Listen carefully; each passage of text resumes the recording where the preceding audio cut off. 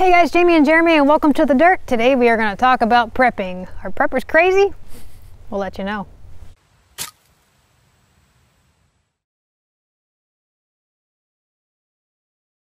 So what is The Dirt? The Dirt is where we tell you a little bit about us, why we think what we think, why we do what we do, and today we are going to talk about something that I wanted to cover for a long time, which is about preppers and basically the whole craziness that surrounds prepping and the spectrum of prepping and basically where we fall on that spectrum. So we have a list of questions from you guys that we've been collecting over the last couple weeks, and we're going to get to it. Yeah, this is going to be our first foray into YouTube's new premiere feature. So if you're watching this with us, I think it's going to be 8 a.m. Sunday. We're going to be on there live chatting with you as we all watch this video together, just to check it out, try it, see how it works. Seems like a cool idea, so why not? All right, so last time when we were talking about questions about the house on the last Dirt, Jamie was asking most of the questions and it seemed like I was answering most of the questions. So this time I'm going to ask... You're going to ask the questions. I'm going to ask questions and she's going to answer them. I don't know if I can do it all in one take though, because I have to think about things. Yeah, all right. But so I will say that I think this is going to be somewhat of a controversial topic, just because, you know, there is a wide spectrum of preppers out there, just like there is with any topic. You talk about politics, you talk about religion, you talk about exercise. There's going to be someone that doesn't believe in it, doesn't do it, all the way up to the extremists on the other end. And people who are extremists look at us and say, you know, you guys just aren't doing enough, and so we get a lot of criticism from people like that. And then you have people who have absolutely no clue whatsoever about anything prepping related, and they look at us and they're like, well, we can't even imagine doing what you're doing and you guys are crazy. So I think we kind of get it from both ends, but that kind of leads into the first question. Yeah, we do what works for us for our own reasons and with common sense, and we try not to get too crazy about it. But yeah, and also I just want to like premise this whole conversation with the fact that we are not trying to convert anybody into prepping. We are also not trying to come across as the experts on prepping. We are just sharing what we do. And for those of you guys that are maybe interested in learning about this kind of stuff, or just you know learning about us and our stance and what we do, then you might find this of interest or of value to you. Yes. Okay, so we've gotten a lot of questions about prepping in previous videos in the comments, and so we've gathered together a bunch of them, and Jamie is going to answer them today. And the first one is, what events are you prepping for? We covered this in a video probably about 2 years ago in why we prep. But basically we are prepping for one, natural disasters, natural events, so hurricanes that come through. You know, we have a lot of power outages in the area. Those are things that we are prepping for. Blizzards or snowstorms, ice storms, stuff like that comes through, take out your power, maybe leave you isolated for a while. Those are events that we are prepping for. Also, job loss, that's a huge one. These are all events that have personally occurred to us, and so they are events that we are trying to head off from any future events that might happen, or where it might happen again. Job loss is another one. And another one would be an economic collapse. I believe in the history of America, and somebody else can correct me because I'm not that on top of it, but I believe every 7 years we have a recession, some greater than others. Our last one was quite a while ago, back in 2008, and we are overdue for another major recession. And you know, it could be a big doozy like the Great Depression, or it might just be one like the one in 2008, which was bad enough. We don't know, but that's another thing we're prepping for. And I think probably the biggest thing we are prepping for is old age. I see a lot of people who are in their late 70s or 80s bagging groceries at the grocery store, can't pay their medical bills, they can't put food on the table for themselves, they just have nobody to take care of them. People who are unfortunately have to be put into nursing homes, who can't even afford to be put into nursing homes, which is a worse situation. Things like that we are going to try and head off at the pass. That's the major things that we're prepping for. So not necessarily zombie apocalypse, you know, more everyday things. Yeah, more practical, common sense, everyday things. Okay, question number 2, and this one's funny. Why do preppers live scared all the time, worrying about some SHTF event? How exhausting? Yeah, I've actually had this, I've seen this comment come up quite a bit about people who don't prep at all or who have a certain idea of what prepping is, and they City folk. Well, yeah, they think that you know, preppers walk around paranoid that, you know, it's going to be the end of the world as we know it kind of event, or an SHTF situation that's happening all the time. And the only way I can explain it is it's completely the opposite. For those people that don't understand prepping, and prepping is a form of insurance. But what I think people who don't prep do that is similar is buy insurance. Let's just say you have vehicle insurance, right? You buy insurance on your vehicle that in case you get into a car accident, you have that covered and you don't have to worry about coming out with a full payment to replace that vehicle. And so are you worried when you go out driving that you're always going to get into an accident? Well, no. If you have car insurance, you kind of have that security in the back of your mind that, you know, I got this kind of taken care of. Same thing with house insurance or fire insurance or anything like that. You don't worry about it all the time because you have insurance. Prepping is a form of insurance. People who prep actually have a peace of mind that people who don't prep don't have, and I just think that they're oblivious to the events that could potentially occur to them. Yeah, I think a lot of people, when you say prepper, if they're not familiar with what it is, all they're familiar with is the reality TV shows where there's crazy people burying shipping containers inside of mountains. And I gotta be honest, there are a lot of really extreme preppers out there. I'm talking about the voiceover guys on YouTube that put up, you know, disaster photos and say how the world's going to end. And I'm not saying anything about those kinds of guys, but you're not doing anything to help the non-prepping world to get into prepping, which it would be to your benefit, because if you are worried about an end of the world event, the more people that are prepped, the better. So scaring them off with these scare tactic videos is not helping. Yeah. It's not as exciting as everybody seems to make it out to be. It's just common sense. Yeah. Backup water resources, do you have them? And if not, do you have plans for backup water Absolutely. resources? Yeah. We talked about the seep spring, not the most ideal way of getting our water, our potable water. We are planning on putting in a deep well, and we are planning on having backup ways of getting that water out. So we will have a pump, we will have reservoirs, catchment systems.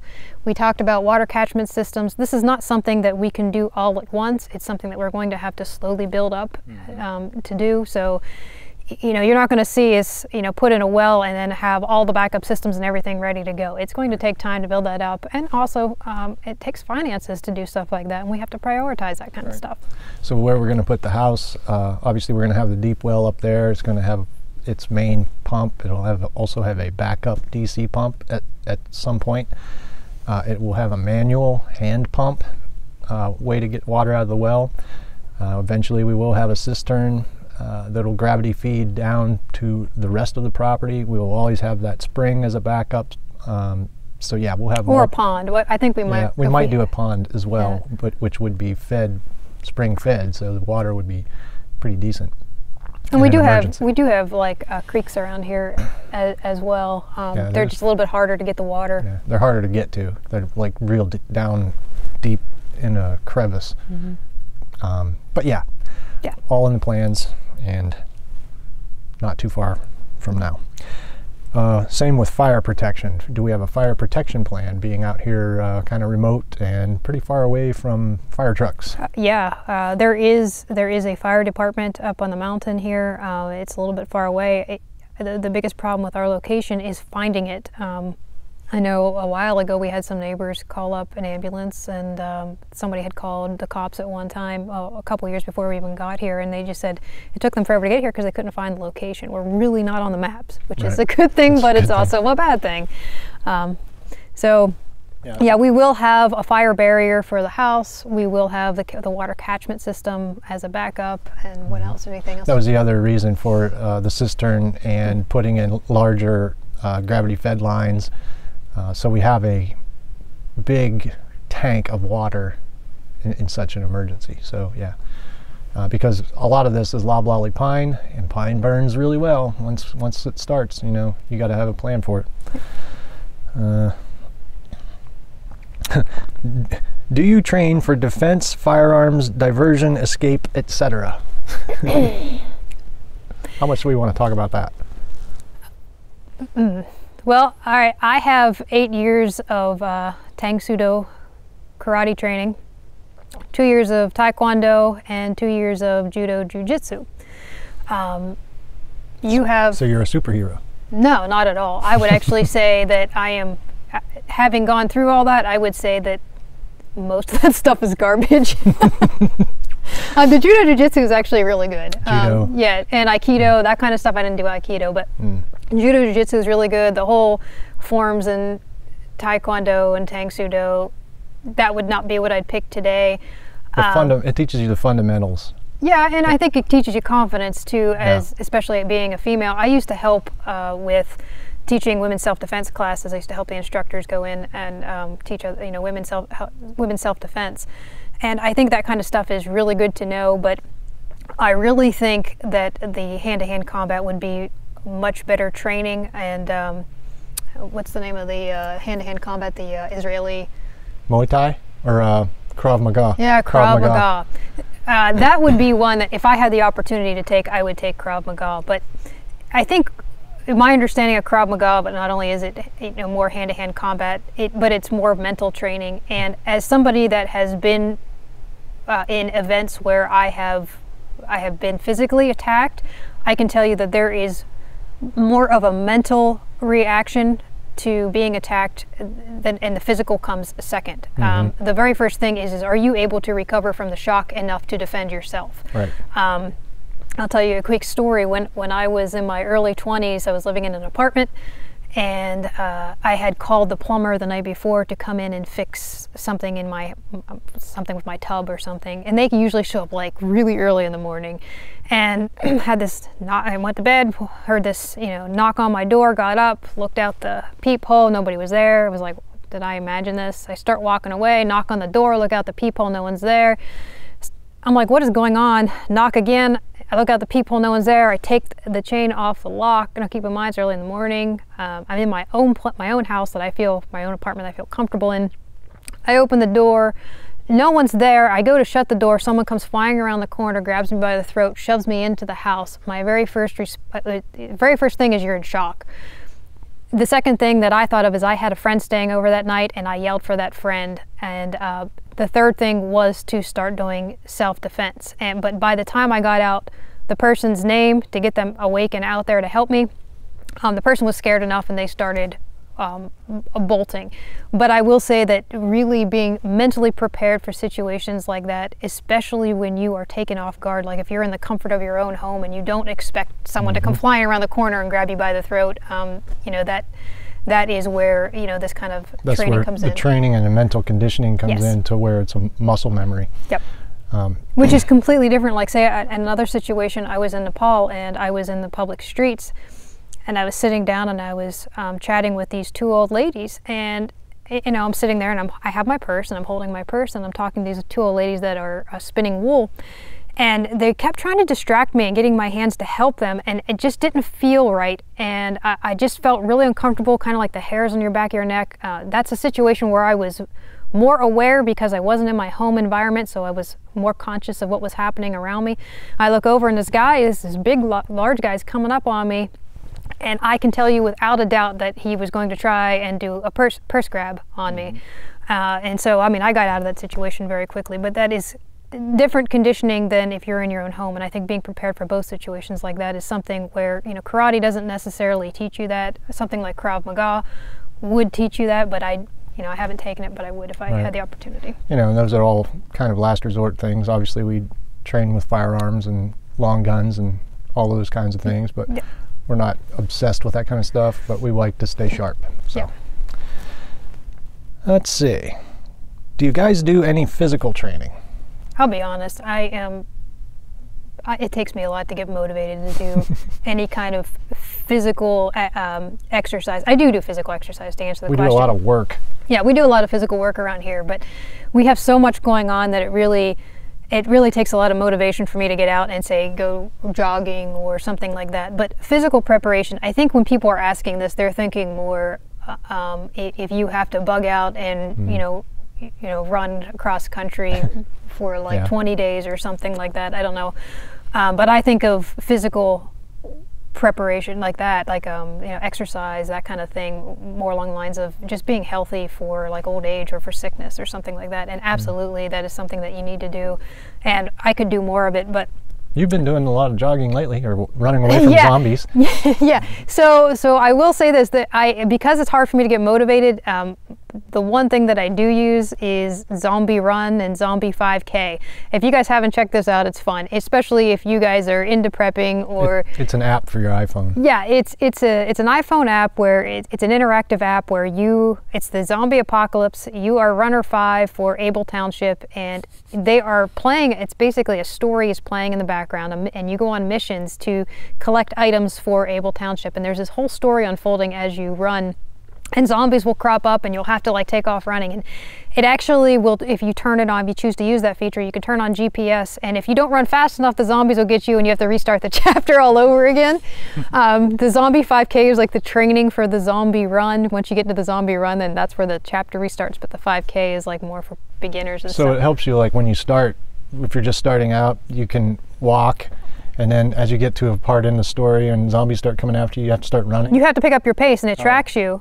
If you're picking up your pace or not for the 5K, but for the zombie run part. Funny. And if you don't, you have to start the chapter all over again. But for me, I get really bored just going out, like running at the same path all the time. So for me, I'm listening to the story, and before I know it, I'm back home and I want to go do it again because I want to hear the next chapter and what happens. Yeah, check out that zombie. I'll leave a link in the description if anyone wants to check it out. But definitely, it's a cool app, especially this time of year with Halloween coming up.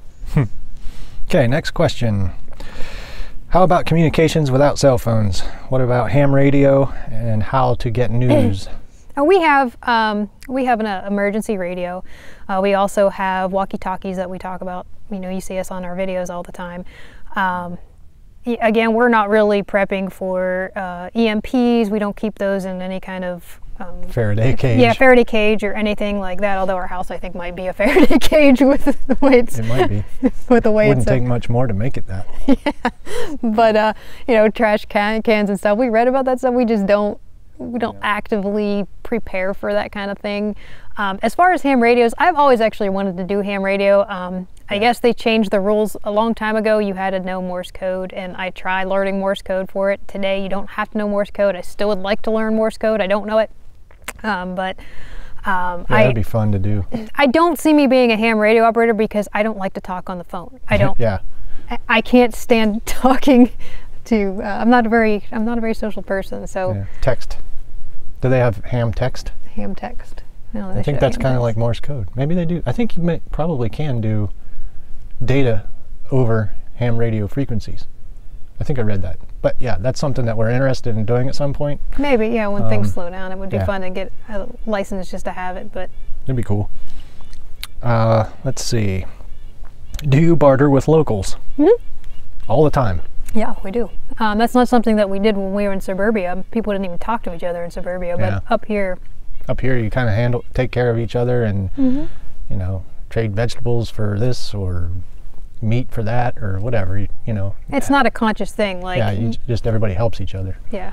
So yeah, if we had to, you know, if we have a bunch of eggs and we don't have anything to do with them, we give them to the neighbors and... They have something, they'll give it to us. They have something, they'll give it to us. It's cool. It's a really, really old school, family-oriented, community type stuff, and it's such a nice change from where we came from. Okay, next question. You guys have a 1-year prepper pantry, but what happens if there's a prolonged event that goes beyond a year? What do you do? Yeah, so the prepper pantry is to cover you for 1 year, and for us, we just determined 1 year was a good amount for us based off of that's about how long it takes to get a job whenever we had a job loss situation and we needed to rely on that pantry. But any events that go beyond a year, that's where homesteading comes into play. So you're talking meat on the hoof and food in the fields, and that's really why we're doing what we're doing here. Like, to me, homesteading is prepper extreme because you are actually producing your own food at that point. Right. We do have a bunch of videos out there on how to start a 3-week pantry, and we do cover about our 1-year pantry, how to use Mylar bags, that kind of thing. If anybody's interested, I'll leave those down below. Yep. What are your thoughts on alternate currency, such as gold, silver, or Bitcoin? We differ in this, you and I. Do we? I think so. Oh. I know he was talking about the gold and silver thing and getting into it. I am adamantly against it. I mean, I just think of it, big picture. Is gold, can you eat gold? No. Can you drink gold? No. So if I'm going to invest my money into something that's going to have a return on it, it's going to be in water and in food and setting up my homestead. It's not going to be in metal. Well, and my thought is that currency represents value in whatever form it is. If it's a dollar, which is a fiat made up currency, it doesn't really represent a value if everyone decides it doesn't represent value. But everyone has used gold as a backup form of value for a very long time, so I think it would make sense to own a little bit of gold and silver, because, you know, say you have your food and your water and everything all handled. If you're trading labor for value and the dollar isn't worth anything, can you buy whatever you may need to buy? Can someone cash in a gold coin? Are they going to give you change? Well, I don't know, but yeah, I mean, it just seems, well, Bitcoin I'm not really sold on, but I think gold has value. I think gold has more value than actual dollars, but it all depends on whether the world decides that gold is valuable or not. Yeah, so or the dollar is valuable or not. Two different perspectives. Yeah. I prefer to invest what resources I have into physical, edible, drinkable as long as resources. And she prefers to invest in things like chocolate. Yes, chocolate. Hi, chicken. Are you prepared to defend your home against intruders? There's a lot of these kinds of questions. Yeah, I think people are thinking, like, again, the end of the world as we know it situation. People are going to come take your food cache. I've talked about this ad nauseum, especially if you are in a suburban situation. If you have a food cache, and everyone knows about it. Even if you don't have a food cache and no one knows about it, the very first thing, you're going to have a horde from the cities coming and attacking your home. Are you going to be able to defend that? No, you're not going to be able to defend that. 2 people aren't, 20 people aren't, 50 people aren't. You have seen, like, castles and how those work with sieges, that it's not going to work. You're not going to be able to defend it. Someone wants your stuff, they're going to come take it. Your best defense, if that is your thing, is to protect it, you know, against hordes of people, is to hide it in multiple locations. Yep. But as far as people defending our home, absolutely. I mean, you've seen our security videos. We've talked about, you know, firearms, and I don't know if we want to cover this. There's not a lot we can talk about really on YouTube, Disney Channel, YouTube, advertiser-friendly stuff, but I would like to do those kinds of videos, but I wouldn't put them on this platform because we don't sugarcoat stuff like that. So I do want to add something onto this too, because not too long ago we were watching Boss of the Swamp, and he said where a couple YouTubers had just randomly stopped by his house, a couple of them in the same day. They were looking at the posted signs, they saw his name on the posted signs or something like that, and he had like 2 people in the same day, like, just like, hey, I saw you on YouTube, just wanted to swing by. That is not okay. Yeah, that's not cool. Ever. If you ever wanted to go stop by a YouTuber's house or something, you send them an email, you say, can I come by your house? And they are going to say yes or no. And if you don't feel comfortable enough to email them to ask them that, then it is absolutely not okay to just swing by their house. Yeah. And you're not going to be well received even if you show up with a box of cookies or chocolate. Right, yeah, that's not okay. a no-no. Let's see, do you currently rely on anyone else for your own survival? Yes. And I believe that we always will. Anybody that says that they absolutely are completely 100% self-sufficient is full of crap. Exactly. We rely on each other. Yeah, we rely on each other. But you're always going to have something that you're going to need, or something that you're going to run out of that you're going to need. And again, anybody that wants to dispute that can just look back on history. There is no one-man band to anything, unless you're living in complete and total poverty with animal skins, and even still you might need to go get something. Everyone needs supplies at one point or another. But the idea here is to try and reduce the amount of outside resources that we need as much as possible, and that is our goal over the next 5, 10, 50 years. Right. Good question, though. How do you prepare for an unforeseen medical event? This is probably the biggest thing that I would say we are not prepared for. We do have medical supplies. We do have a little bit of training when it comes to something like a deep wound, or if we have like with a splint, a broken bone. Yeah, or something like that. We have enough to get to a medical facility. As far as old age, when a lot of people would ask this, when we're building our house, we're building all of the main components on the first floor. We will have our pantry in the basement. We also have a pantry on the main floor, a washer and dryer. The main bedroom's going to be, the master bedroom's going to be on the main floor, bathroom, all that kind of stuff. In the case of something like old age or broken hips or something where we aren't able to go up and down the stairs. We are planning for things like this, but as far as, if somebody ends up getting, you end up getting cancer or some sort of physical disability or something like that, I don't think you really ever are truly prepared for something like that, and you just end up having to deal with it as best you can. Yeah. Final question. How confident are you with your current level of preparedness? I am more confident than I would say.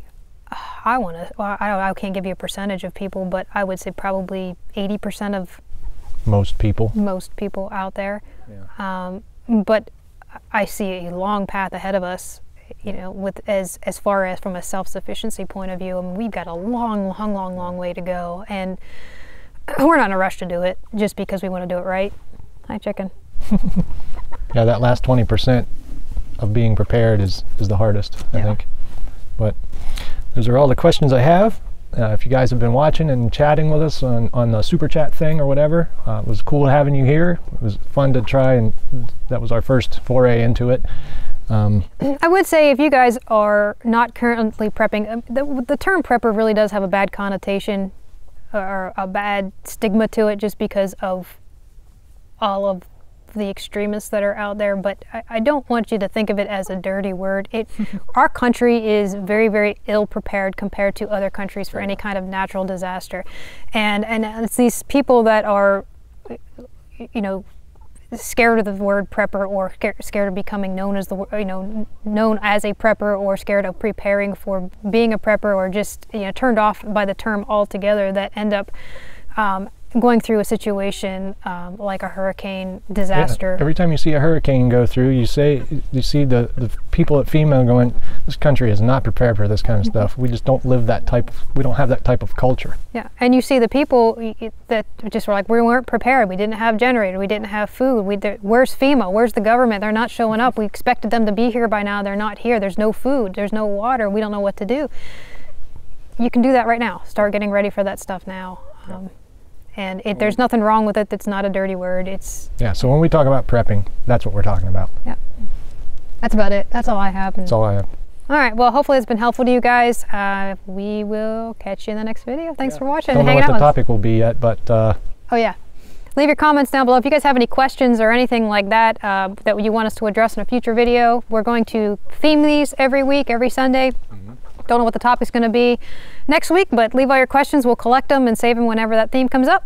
And catch you in the next one. Cheers.